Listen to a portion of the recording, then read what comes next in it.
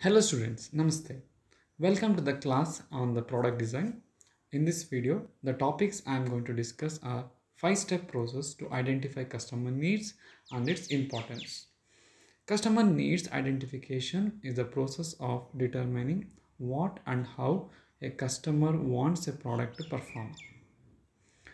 After generating mission statements from the product planning phase, the first step in product development process starts with the identifying customer needs.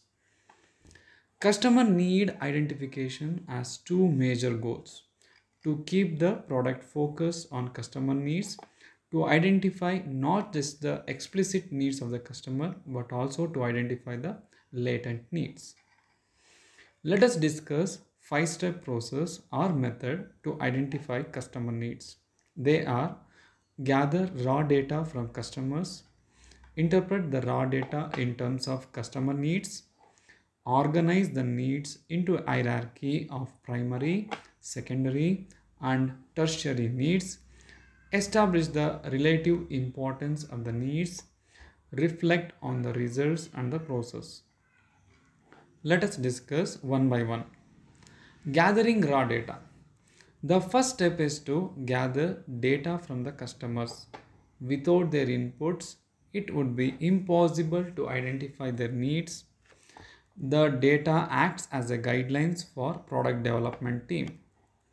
There are three recommended ways to gather data. The first one is interviews. Interviews are one-on-one meetings with potential customers, usually 1 to 2 hours in length. Frequently, they take place in the customer's own environment as they are more comfortable there and there is a chance to see a problem in action. The second one is focus groups. Focus groups are like expanded interviews.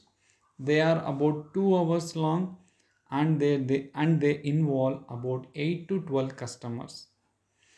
It is very common for the group to be watched by some number of unseen observers who take notes on the proceedings.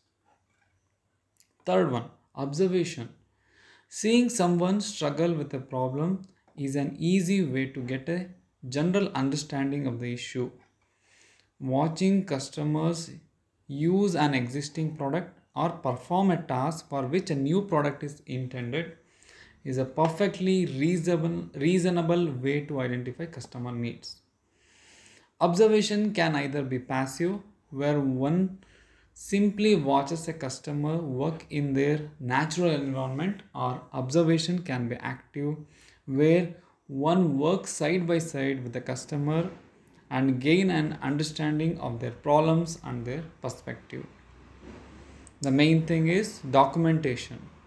As a final comment on conducting interviews, note that there are several ways one can document the process. All interviews should be documented so that the information in them can fully recovered.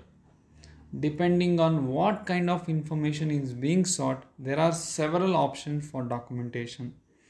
Some of the more well-known choices involve audio recordings and handwritten notes, but video recordings or still photography are also acceptable.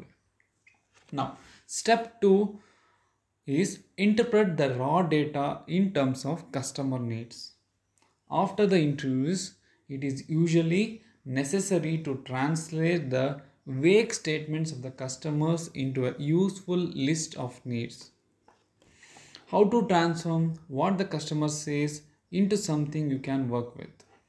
Write the needs in terms of what the product has to do, not how it might do it.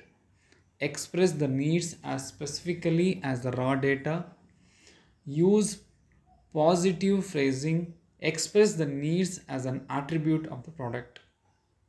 The third step is organizing needs. Group similar needs together, prioritize them, and decide what is truly important to the customer. Define the critical needs, those needs which absolutely must be met before the product can be considered successful. Let us consider an example of designing backpack. Here, two important needs are identified. They are backpack as a separate compartment for a laptop. Second one, when the shoulder straps on a backpack are padded, they provide comfort. But when not padded, they are painful.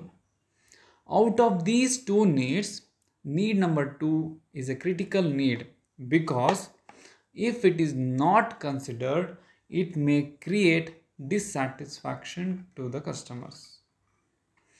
Step number four, establish the relative importance of the needs. One of the most important functions that arises in product design is what product attributes are most important in the consumer decision making process. In this step, the relative importance of the customer needs identified are established by giving more weightage to the critical needs. The final step in the customer needs identification process is to reflect on what's been done. Consider the statements that have been gathered and study the interpretations. Try to evaluate how the process was executed. Have all types of customers been interviewed? Do any customer require follow-up interviews? Are any of the needs surprising? Identifying customer needs plays a very important role in product design. Correctly identifying customers' needs is essential for ensuring customer satisfaction and loyalty. If you fail to properly identify customer needs or if you are indifferent to their needs, they will take their business elsewhere. Thank you. Namaste.